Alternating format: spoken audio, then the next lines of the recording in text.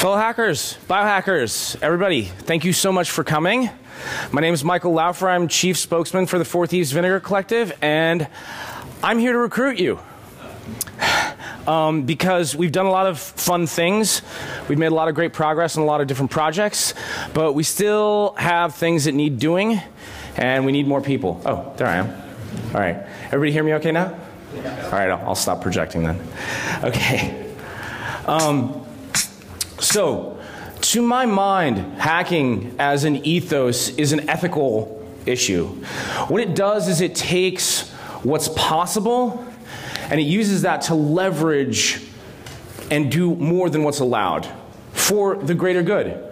So many things are possible when we move outside the boundaries of what's allowed, and I think that's sort of the vibe here at DEF CON. So I want to thank the Biohack Village and DEF CON for having us. We're really honored to be here. And we want to talk specifically about health. This is what we work in. We're a global health organization. We're an anarchist collective. And the important thing to think about in terms of health is that it happens no matter what else is going on. As policy changes, as regimes change, as the landscape shifts, you still have to deal with your health. You know, you go to prison for 40 years, you come out, you're in prison during the revolution, after the revolution. If you don't have your health, you don't really have anything else. And not only does it deprive you of the capacity to live life, it really deprives you of engaging with life in a meaningful way. So, I hope some of you were at Hope. Anybody go to Hope and see us there? Thank you for coming across the country to see us again. We're not going to have a lot of overlap, hopefully. I'm hoping to talk about all the things I couldn't talk about at Hope. That talk is online if you want to see it. If you have heard of us before, 2 years ago we were at Hope, and I made kind of a stink because Martin Shkreli was kind of in the news.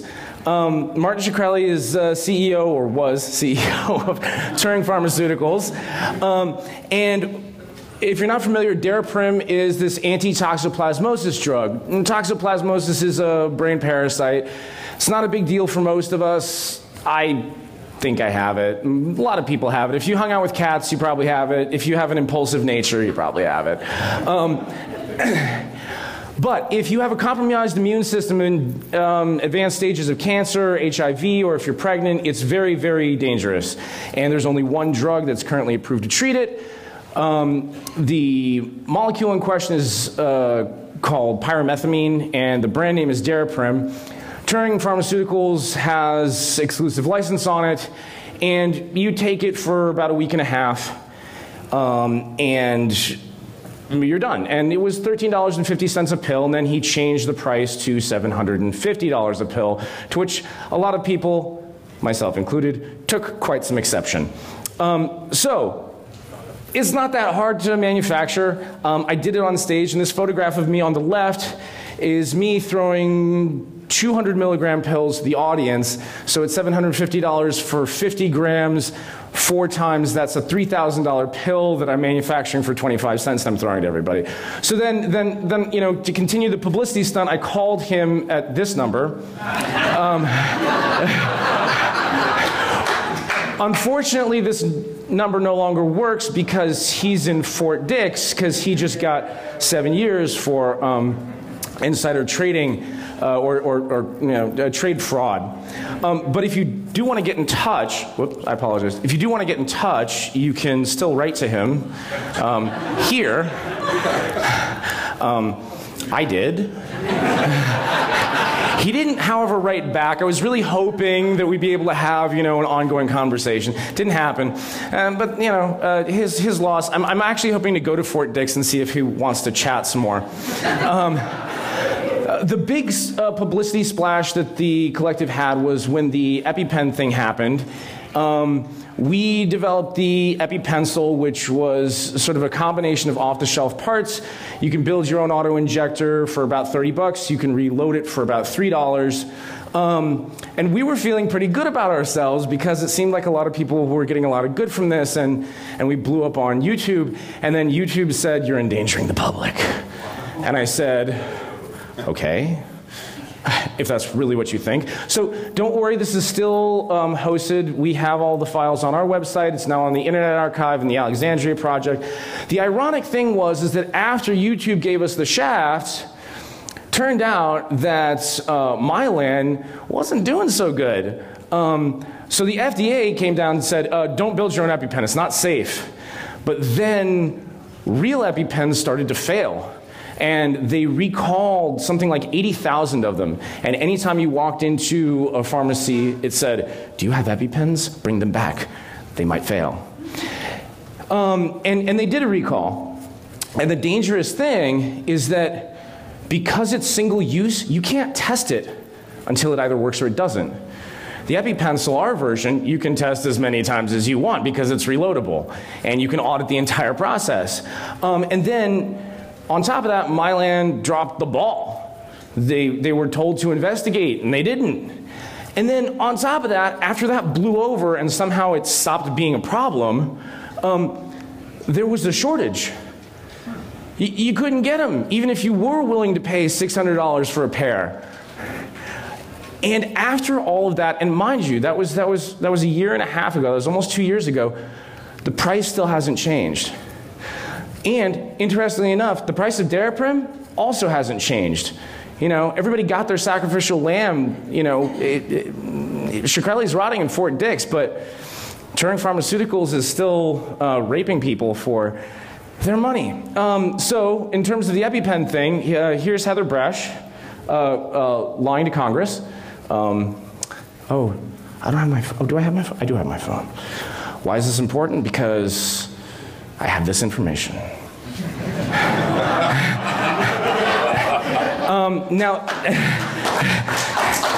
Now this is a, should I call her? I'll just take a show of hands. Okay, so let's do it. So I called her a few weeks ago from Hope, and I got her VoIP voicemail. You can't leave a message on her voicemail unless you have a passcode. But let's see, so 412-741, but little known, she was at home last night. Don't ask me how I know. All right, so let's see.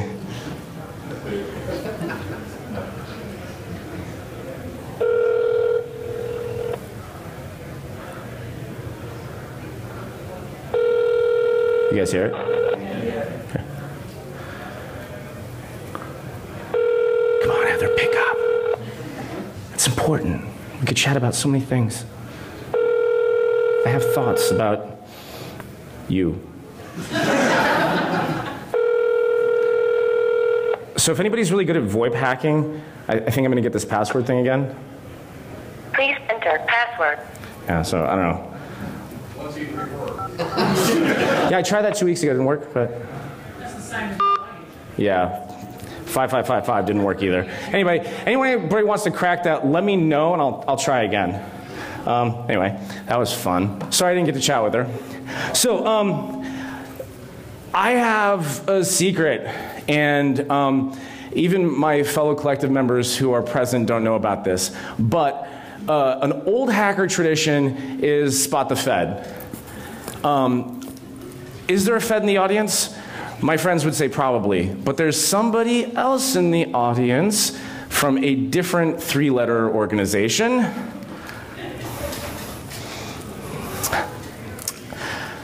I was informed that there are 2 gentlemen from GlaxoSmithKline who are present. Now, why they're here is like such a mystery. But I have some theories that I'd like to share. A few years ago, I wrote this expose about how GlaxoSmithKline actually has the technology to more or less end the AIDS epidemic, but probably won't. And from an uncharitable perspective, it's possible that they're here to sort of shake me down. But I'm hoping that wherever those gentlemen are, that the reason they're here instead is to say, you know, we kind of dig what you're doing, kid. Let's have a drink. So wherever you are, guys, let's hang out, right? Let's help each other. That said, this is the biggest deal that I talk about in general. The amount of technology, and I think everybody here knows this is in general about technology, the amount of things that have been developed but aren't on the shelf is incredible. And this extends to health in an incredible, incredible way.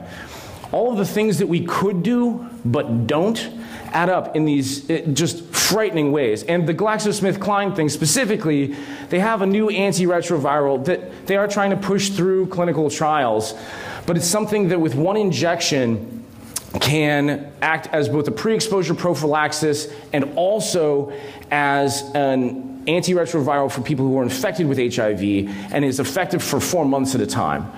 This means that if you went into a community that had a high viral load, you could dispense with the stigma of testing and say, we know some people have this, and we don't care who. Everybody's going to line up. You're going to take your medicine. If you have HIV, this will keep you healthy. If you do not have it, you will not get it. And we'll be back next season to do this again. And within a generation, you could essentially wipe it out. That said, and I don't want to make assumptions, GSK people, but I have this feeling they're not going to be giving it away like that. But we could be. So, how do you do this? How do you deal with a pharmaceutical crisis? The magic of pharmaceutical is that it's a molecule. It's chemistry. But there's this terrible cultural stigma against chemistry, like, oh, you shouldn't do it at home, isn't it difficult? People should only be doing chemistry if they have letters after their name and have qualifications. Well, I think we hackers have a different idea about things. That said, on top of that, hackers work so well to try to destigmatize this frighteningness of technology so that people can have access. I mean, in the 80s, right, the culture was, computers are scary. Oh, God, they're going to end the world and cause World War III and weirdness. And now everybody's got one in their pocket and another on their lap and another back at home. Same thing about rapid prototyping. That was a niche thing until about 8 years ago. And now 3D printing is something we just throw around loosely. And in the cases of these things where technology has shifted and become something that was accepted, it seems that there's a common thread. Two things. First, a touch of automation to take the things that are repetitive and easy to screw up, and then a good user interface so it seems friendly. You know, it smiles at you. There are little pictures of folders instead of typing out a directory name. And so the question is, well, can you do this with chemistry? And the answer is, hell yes, you can. This is an automated chemical reactor. These are two. And these are commercial. And you can buy them. Sorry, no, you can't buy them. Why? Well, they're prohibitively expensive. They're full of proprietary technology, so if they break, you can't fix them. Oh, right, and they won't sell them to you unless you're a lab. Not that there aren't workarounds for that. But if you look at these, they're not terribly sophisticated. What you're looking at is a jacketed reactor. The inner glass chamber is where the reaction happens. You can see there's a stir bar that comes down and keeps stirring. The outer jacket carries a fluid. The fluid is regulated temperature-wise externally and keeps the reaction happening at a stable temperature. Very easy to do, essentially a PID module. And then you have things that are injecting reagents at particular times. In the old days, you just had a graduate student do it, where you're like, here, stir this for 12 hours at 30°, and then when you're done with your book, you know, put this in, and then do it again. But, you know, some chemists came up with the idea that they could have better uses for their grad students, so they, you know, started having these produced. Now again, the difficult part is that you can't get them, but regulating temperature, stirring, injecting things at a particular time, how hard could it be? Not very. So, how do we know? Well, you know, we have all of these technologies where we're hijacking all of that other stuff and saying, well, we can build this at home.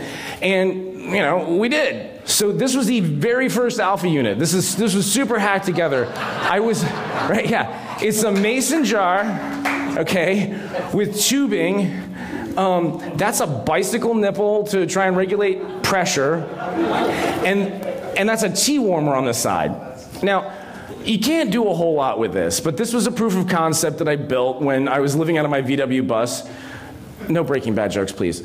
And you know, and I made aspirin with it. It was very, very simple.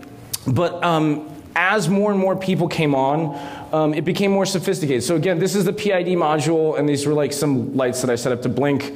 It's user feedback, right? They blink. means something's happening. So then we had a later alpha unit that was very hack and slash. We used we used an Arduino Uno, I think this was. Again with blinking lights. But how do you put the other pieces together? Well, you have to inject reagents somehow. So there are these open source syringe pumps that were designed by a woman named Nieve Cuomo who lives in Spain. And so, as you can see, these are 3D printed parts. These are the ones that she made. This I sort of put together out of garbage, and somebody who was nice enough to print me some parts. This was an automated cassette retrieval system that I'd gotten out of a industrial dumpster. It worked fine. It's not great. But then after we were at Hope the last time, we got a bunch of people who were much more sophisticated in software design, hardware design, putting these things together. So So we shifted things a little bit. Here's me on the left, and you can see I'm holding one of the more recent generations of jacketed reactor. This is a mason jar within a mason jar. And there's a 3D printed core that links them together. There are places where the fluid comes in and where the fluid is pumped out. And then there's a spot for the stir bar that comes through the center. And then separately, in another mason jar, there's the temperature regulation that happens. Then the next version, we decided to move to the Raspberry Pi Zero, which is on the upper right. And you can see me holding the prototype breadboarded out there. And now, we're very pleased that we've managed to make the jump to actual circuitry. Here's the schematic. And here are the printed boards, which I think looks so cool. And I can say that because I didn't design this, right? I very much appreciate the members of the collective who did this work. And here's the other side. Here's the cutaway. And then we have a picture of it actually populated. So here you can see the switches. The power jack is on the left. There's a bank of relays on the right that control the things that require some power. On the flip side, you can see the chips that drive the stepper motors and the little rail where the Raspberry Pi Zero drops in. And if you want to see it, it looks like this. So, who wants this one? All right, so I have a few, and to be on brand, I have them in these wonderful Ziploc bags that look like mason jars. So, all right, so here, I'll frisbee a few out. Oh, I'm sorry, here, yes, sir. Okay, all right, here's, oh, sorry. Okay, I have a few more. I don't want to hurt anybody, but I have two more. Come up and chat with me after. We also have a workshop happening after that I'll chat about, and I can give the last two out. All right, so, whoops. I just knocked the video out. I'm so sorry. There we go. Okay. Am I good? Well, I can still talk about things. I'm not quite sure what I just hit. Somebody give me a hand? Okay, cool. So I think I jumped ahead. No, that's all right. All right, so this is von Hippel. Eric von Hippel is sort of a godfather of user innovation and open source. He invited me to MIT to come speak, and it seemed really friendly until he dragged me into a back room and said that he thought I was going to ruin the last 40 years of his work because people were going to recklessly utilize this and things were going to go wrong. And he likened it to the 3D printing world. If we had started by 3D printing guns, then it would have been criminalized. And I was like, you know, if really the last 40 years of your work is threatened by me putting an idea forward, go ahead. Just we're going to fix the projector. Yeah, that's fine. That's fine. I'll just keep going. I was like, maybe you just need to get your act together, bro. Come on. I'm not that much of a threat. But in honor of that, we have a new reactor core that we are dubbing the Von Hippel. So this is our beta unit here, and you can see this, instead of being printed in 3 pieces and needing caps, it's all built together. You can actually screw the smaller jar on the top, or on the bottom, drop this into the larger jar, screw it down, and it's ready to go. And I mean, look at how great this, again, I could admire because it's not my work, right? The hardware team did a great job. Well, while this is coming back, who wants this one? All right, so here's one. Whose favorite color is blue? And then I have a couple that are sort of semi-prints, so you can sort of see the interior and the base. So if people want to look at these later, I have them as well. So again, as this continues to boot, all right, so here again, this is a new version of the syringe pump that can be printed entirely. You need almost 0 parts for it. And so we continue to try to scale in 2 directions. One being for how can this go into sort of small scale production so somebody can grab our GitHub repo and maybe set up a shop and sell things, because we don't sell things. But if somebody wanted to make kits, hi, anybody want to chat about that later? You can totally do it. And then on the flip side, if you're manufacturing everything yourself, it should be easy enough. So we have a file format that will drive things, and it's very simple. You can sort of watch it run here, and you can see that it's fairly self-explanatory. You're basically timing, you're looking at when you're dumping the various syringe pumps and where you're keeping the temperature. There's a piece of user feedback. I'm not sure if I'm going to have time, unfortunately, to show you guys the user interface, but it's cool, it's really cute. And again, anybody who wants to come to the workshop after, I can show you guys that. But the question always comes, isn't the chemistry complicated? Aren't people going to make mistakes? Aren't there these scary stories of people who were manufacturing meth and gave people Parkinson's overnight? And the answer is, well, yeah. And that's where the hard part comes in. How do you design a reaction so that it's robust? How do you make it so that the errors are, the margin for error is greater? And the answer is you do this with computational chemistry.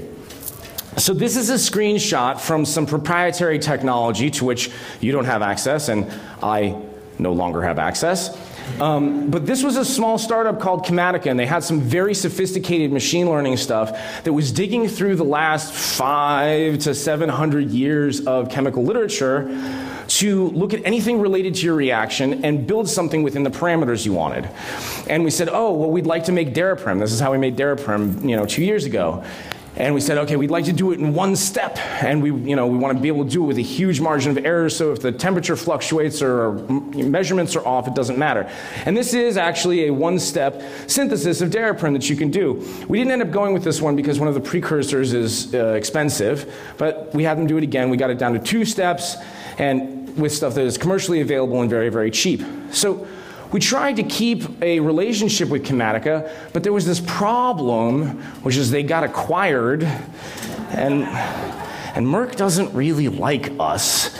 And I know this because they told me so. I did call them. And apparently my call has been escalated to the proper authorities, but it didn't come back.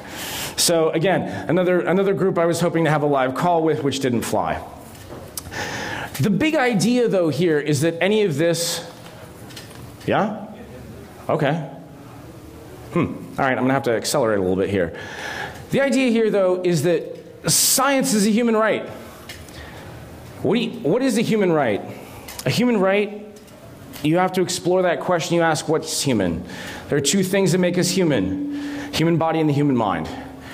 Biohacking incarnate. If you can't explore intellectually and adjust your body as you see fit, then you're not free.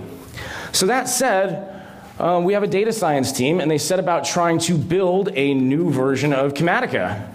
So this is their data on the left, and this is our set of data, so that the captions are switched. So this is, you can see the structure is the same, but we need access to their big database if we want to run this properly. Of course, that's very expensive and is protected, but hackers to the rescue. These are QR codes for 3 darknet sites. Please take pictures, like right now. These 3 places have this data. The data is password protected. Apparently, a little bird told me that the password is very robust. If you are good at hacking tarball password files, please crack this. If you are not good at cracking tarball files, please save this data so it stays in the ecosystem. Everybody got the pictures? Yeah? Okay. And again, we have this ethical issue with which we deal. And the problem is that you have the medical industry disenfranchising you from access to things that you could do yourself, but you're not allowed because of the legality. This happened a couple weeks ago. A woman fell into the gap between a train and the platform, and her femur was sticking out, and she didn't ask for help. She begged people not to call an ambulance because she couldn't afford it. Something is very wrong. And there are a gazillion examples of this. You know, getting one stitch, the prices of any number of drugs skyrocketing, not being able to, and in fact, I'm not even the 100th person to come up with this idea. Hospitals are making their own drugs because they can't afford to buy them. Something's really amiss. So, I want to talk quickly about orphan drugs. Orphan drugs fall into a particular category. I can tell anybody details who wants to know, but they get very, very expensive. This cures a bunch of cancers, but things don't work very well. Ah, thank you. Oh, cool. I have more time than we thought. So, this is Keytruda. It cures a particular type of cancer. The problem is it's extraordinarily expensive. However, like most drugs that are orphan drugs, they're biological derivatives. This is a Chinese hamster. I mean, like not nationally. That's the you know, the species. But Chinese hamsters have ovaries that are really easy to grow things on, and this is how you. That's how Keytruda is made. Now, I want to stress this. The step between making the biological material and creating the medicine is extraordinarily non-trivial. But something cool about when a drug is based on biological material. So here are the 5 most expensive drugs in the world. They're all orphan drugs. This means that fewer than, I think, 10,000 people in the world have them. And they fall under a whole host of laws that make it so that your patent can last for longer, and you have 0 price restrictions, and on and on and on. Now, this is interesting. Glybera, it's a virus, and it's harvested through armyworm cells. Soliris is an antibody that is harvested through NS0 cells. Elaprase is an enzyme replacement, as is Naglazyme. One's built using recombinant DNA methods, and another one is just an engineered version of E. coli. And Cinryze is a protein that you can actually pull out of human blood plasma. Now, I mention this specifically because we are in the biohacking village, and typically when I come and give talks to biohackers, I have to sort of apologize and say, I'm not really a biohacker, we don't really do biohacking in the collective, until today. So, what we're working to create is a way that people can have access to this. Now, if you recognize this fellow, this is George Church. I met him at MIT about a year ago, and he was really, really cool. About 6 months later, he was quoted in the New York Times saying this, which was really creepy and really disheartening. Now, to be fair, it seems like he was either misquoted, quoted out of context at the very least. It doesn't seem like the kind of thing he would say, but there are people who hold this opinion, even if it's not his. And to them, we have 4 words. So how do we get around this? How do we make it so that access is guaranteed? Well, we have an idea. The magic of biological material is that if you are set up to replicate and store it, if you get a small amount of it, then what you can do is make copies, you can store it, you can send it to people, and they can make copies and store it. Does this sound familiar? And given that these are the precursors for any number of medicines, why not do it? So, we can have a distributed library of precursors for medicines, and once biohackers get good enough at filtering things out, we eventually will have access to medicines for all. And never again pay for a service that would be dirt cheap if it weren't run by a bunch of profiteering gluttons. And never again pay for a service that would be dirt cheap if it weren't run by a bunch of profiteering gluttons. So how do you do this? So there are two pieces to this. One is actually distributing things, and another way is doing it in a way so that you can bypass a certain amount of anonymity and plausible deniability. Now this is being worked on. If you are a crypto person and you work on things like Tor and other anonymizers, there is a collective of hackers who's starting to build a structure that's going to allow us to be able to share things, a database of places that have what sort of biological material you might be looking for, and you will be able to set up a system of envelopes within envelopes. Again, sound familiar? And you will be able to be a node in the network where you either open it up and it's for you, or you open it up and it's another envelope and you just put it back in the mail and it goes somewhere else and you say, I don't know where it came from. And there are systems for making it so that you don't actually know exactly where it's going. Again, if you want to come up and hear details about this, there was a really great talk at Hope like 4 years ago about a way that you can put in a postal code and the machines will read it, but a human being won't know where it's going. And these priority mail envelopes, they slide inside each other really well. You know, they're made of Tyvek, so it's cool. So there are basically 4 types of biological material. There are mammalian cells, there's bacteria, you have plants, and you have fungus. And again, you can copy these. Now, for those of you who have ever worked with mushrooms or fungus of any type, mycelium really likes paper. And in the US Postal Service, we have a special rate for shipping books called book rate. It's wicked cheap. And you can, if you want to share biological information that's fungus-based, you can merely inoculate a book and then just ship it book rate. Now, interesting thing, about 20 years ago, book rate became media mail. You could also ship CDs. And I was thinking, you know, CDs kind of look like Petri dishes, don't they? So we're working on ways to utilize this as a way to ship things. All right. So now I want to be a tad graver.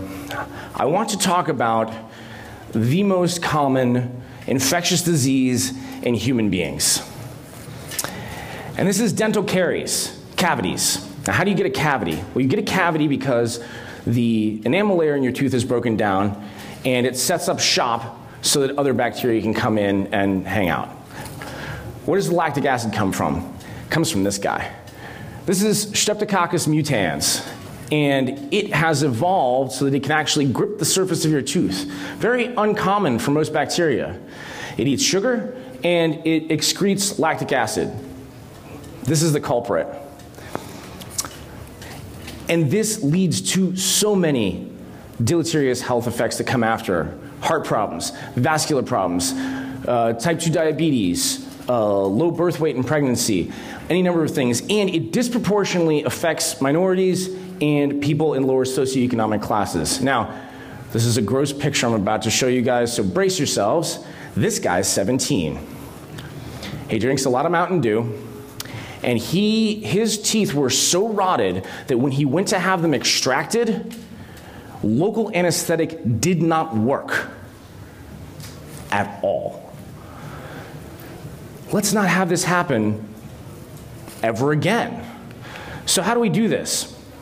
Well, the first idea is your mouth has your immune system working in it. So maybe we could inoculate against this. And some people thought some thoughts about this. And yes, you could theoretically inoculate against it. But the only way that that works is if you inoculate before it's in your system. You have this in your mouth really early on. Maybe if you have a newborn, you could pull this off. It was tested in some, 1 or 2 months old, managed to get it to work. But I can tell that nobody in this room is of that age. So how do we do this instead? Well, if we could just do something about that one bacteria. So there was an idea. A guy said, what if we repopulate the mouth with a genetically engineered version of this? And how do you do this? Well, you edit it. And there are 2 edits that were done. This is the first one. And what he did was he said, let's make a new version of strep mutans that's immune to a particular antibiotic and also excretes that antibiotic. So as soon as you put it in there, it wipes the rest out and builds the same colony because it's the exact same species, more or less. And so the population stays stable and its life cycle stays stable.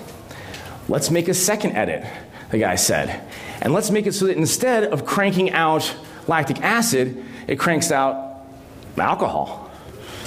Trace amounts, right? Like, don't get too excited. But he did this, and it worked.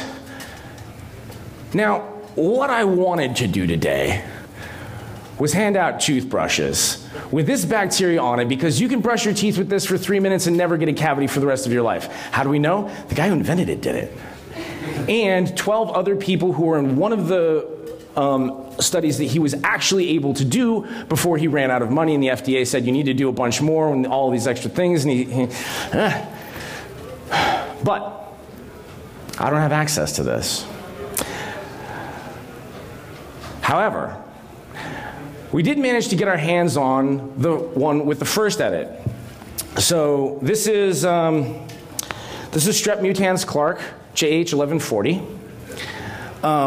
So this is the one that has the edit in it so that it will outcompete regular strep mutans. It does not have the edit so it doesn't produce lactic acid, but instead has alcohol. That's an edit that still needs to be done. Now, show of hands, how many people have done recombinant DNA stuff? Cool. Who wants this one? All right, so in addition, I have a bunch more of these, and right after I'm done, we're going back to the workshop, and we have stab cultures because we can make copies of this. Now, one thing I have to warn you, we're not entirely sure if these stab cultures took, so if it's dead, I'm really sorry, but we have them, and even if all these stab cultures are dead, we have the starting material. We have a culture that is alive, and we are going to be able to perpetuate it, and we are going to be able to distribute it. Now, how do you do the edit? There are lots of different ways to do this, okay? And if you've done any of these, or want to try some of these, go ahead, because we have an endless supply now that we have one sample. Now, again, I'm not a biologist, I don't know a whole lot about this, but the one that's sort of appealing from the hacker perspective is horizontal gene transfer. And was explained to me by a dear biologist friend, if you just get the bacteria that you really like to party really hard together, they share traits. Now, what was done was the open reading frame for the production of alcohol dehydrogenase, or sorry, the production of lactic acid was deleted. And then from a different species, detailed in that paper, which I will share with anybody who's interested, it was pulled in, the production of alcohol dehydrogenase was just stuck in there. It was apparently a very simple procedure. And again, the bacteria falls from a truck, and anybody who wants some of this can just come next door, and we've got a bunch. Now, critical, important, this will outcompete your endogenous bacteria. You do not want that to happen because it still produces lactic acid and it will still break down your teeth. Don't brush your teeth with this. I'm not kidding. Once you edit it and you know that it's not producing lactic acid anymore, then call me and then we can all share it through the torrent system. Now, sometimes people get scared. Finds a way. Now, our dear Ian Malcolm in Jurassic Park did say that life finds a way. The thing that he neglected to create in his reality picture, life does find a way. But we're all life, and we are finding a way, and we're finding more ways. Now, I'm closing in on the end of the hour, but I want to speak just a little bit ideologically. We're really happy about all the medical technology that we're managing to get into people's hands. But this is a footnote. Oftentimes journalists will say, what's your end goal? What would you like to have happen? I say, I would like the collective to dissolve and not exist anymore because we're not necessary. Our hope is that the open source movement does its natural ecosystem thing, all the tools we produce become common, and people come up with better versions and better uses. And the big thing that's holding everything up and continues to hold things up, as you are all aware, is intellectual property law. There have been a few key points in history where economics and morality have come to an impasse. Classic examples are the Cold War, the Reformation, slavery in the United States. And the dialogue went like this: what's happening is amoral. And the response from the establishment was, well, yeah, we know, and that's really unfortunate, but this is sort of how our economy works. And some of us said, well, that's not good enough. And that's happening right now. Because people right now are dying because of intellectual property law. Every 3 minutes, somebody dies of hepatitis C. 3 times a minute, somebody dies of HIV. Every minute, over a dozen botched abortions happen. And roughly 11 drug overdoses happen. All things which could easily be avoided with pharmaceuticals if they were accessible, but they're not. Oppression comes from resource control. Resource control comes from information control. Information can only be controlled when it's commodified, and this only happens when understanding is shrouded. And the hacker community has done a great job of unfucking this particular problem in the tech world. How do we do it? You just are nice to the newbies. It's great. This is the greatest good you can do. Somebody wants to know something that you know, you help them. And this has been part of the hacker ethos for decades, and it's something that the rest of the scientific community can learn a lot from. And the biohackers are doing wonders for this. So I'm about done. I think I might have time for a few questions, but I'll show a couple of things that I enjoy. This is a cute little slide that I like to show. Again, if the conceptual understanding is there, then people can build their own knowledge, and they don't have to keep going back to an arbiter of truth to ask for more. This is a picture of a blank wall. We'd like it to look like this. Again, we don't create things at the collective that we're then trying to disseminate saying like, we're so cool. We're saying, look, we're all creating this together. You're all part of the collective. Come hang out. So here's my last slide, and you'll forgive me because every time I show this I get a little choked up. But this is a Carl Saganism. This is a picture of Earth from space. Nobody's going to help us except us. Thank you so much.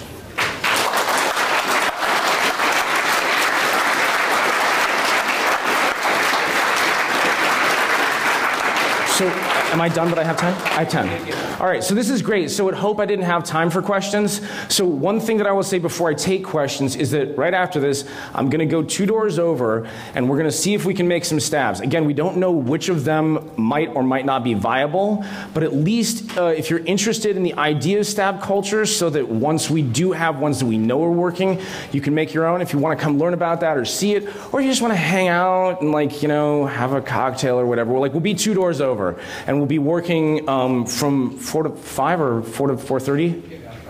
4 to 5. 4 to 5. So we'll be working for another hour. And it'll be nice and informal. We can all just hang out, and I think it'll be pretty dope. So I do have a few minutes to take questions if people have some. And if the GSK people want to identify themselves, I'd like to let you guys go first.